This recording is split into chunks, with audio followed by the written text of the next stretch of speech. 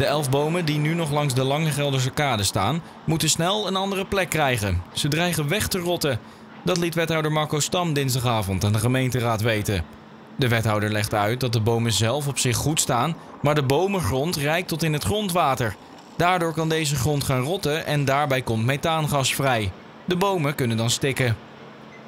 Om de bomen te redden moeten ze zo snel mogelijk ergens anders worden geplant. En dat gebeurt in de nacht van 7 op 8 april.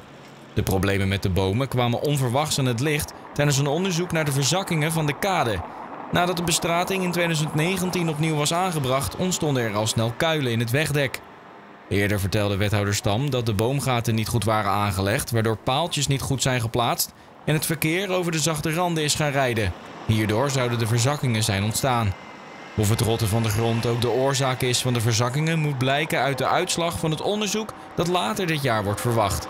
In het najaar worden in ieder geval gelijkwaardige bomen van dezelfde soort teruggeplant, belooft de wethouder.